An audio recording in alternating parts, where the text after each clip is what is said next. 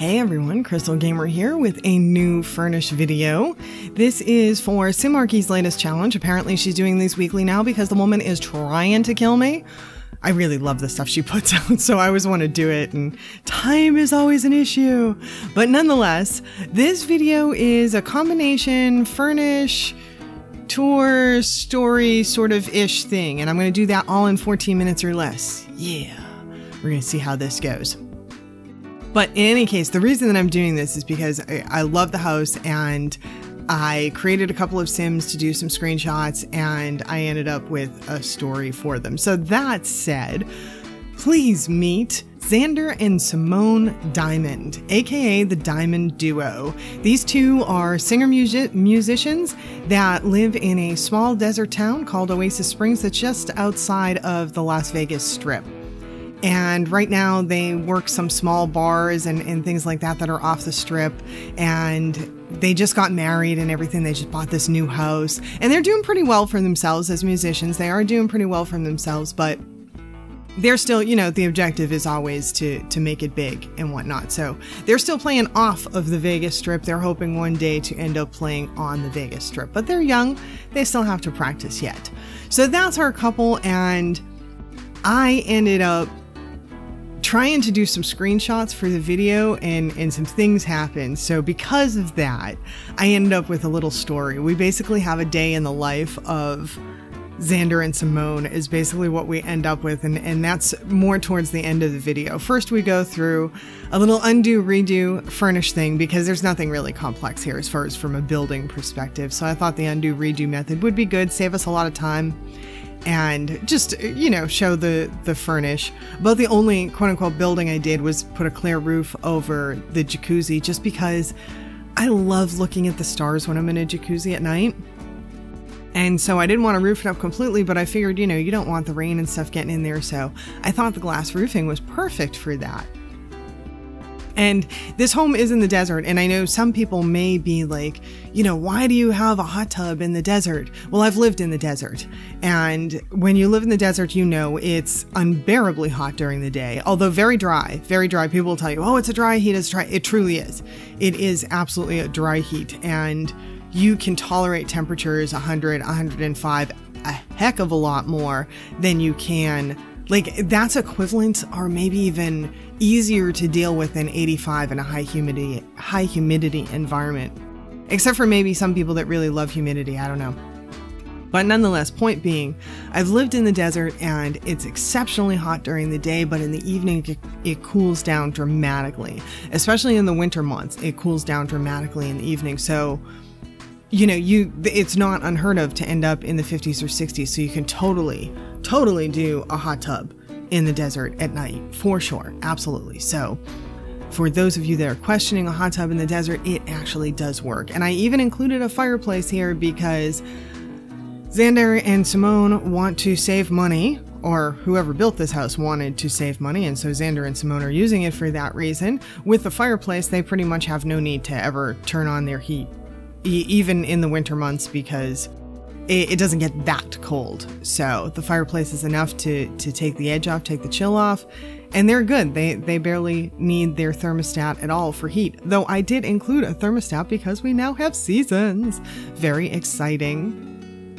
And there are some elements from seasons in this as well. Not a ton, but I definitely used some of the stuff from the pack. I actually think that the living room furniture may be from seasons. I'm trying to remember now. I don't have firm knowledge of the pack yet. You know what'll get me firm knowledge though? If I do a challenge on it. And at some point I will. We won't challenge seasons yet because there'll still be a lot of people that don't have it. You know, probably better off to do the older packs first so that more people have the packs. But I'll be putting that stuff out to vote on Twitter, so Twitter followers can decide that stuff for me.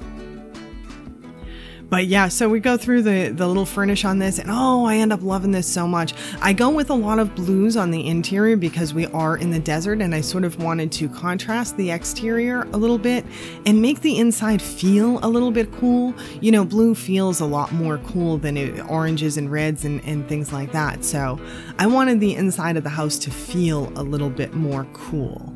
And so yeah, I do end up with a lot of blue tones inside.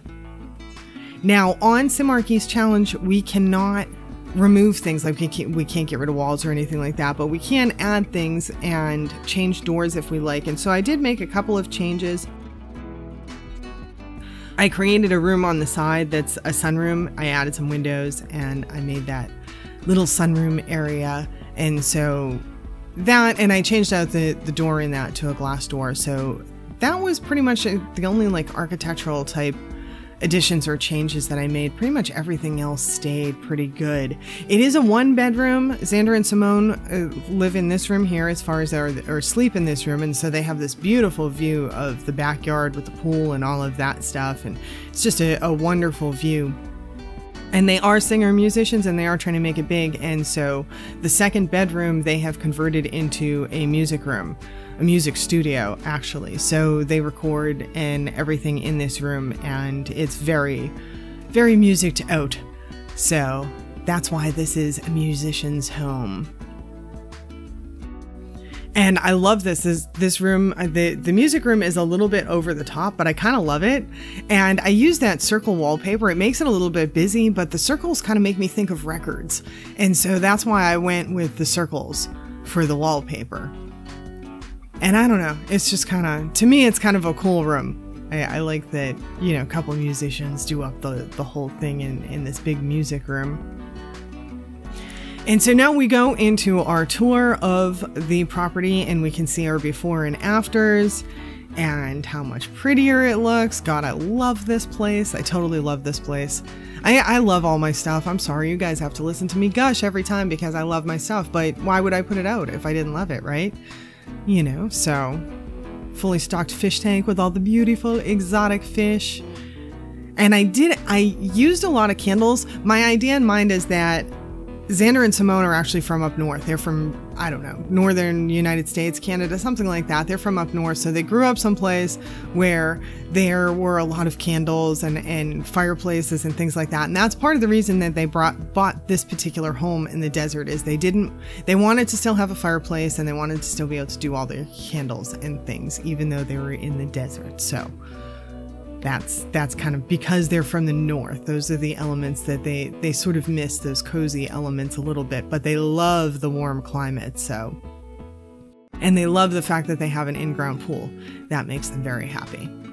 And the bedroom is the warmest room in the house with some desert paintings and things like that.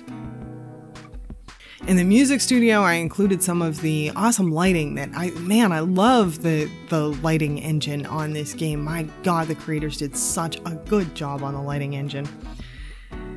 And I love the sunroom in this game. We've got a little bar with the sunroom and just a little area to converse and sit down and read and things like that. And yeah, the sunroom is just great too.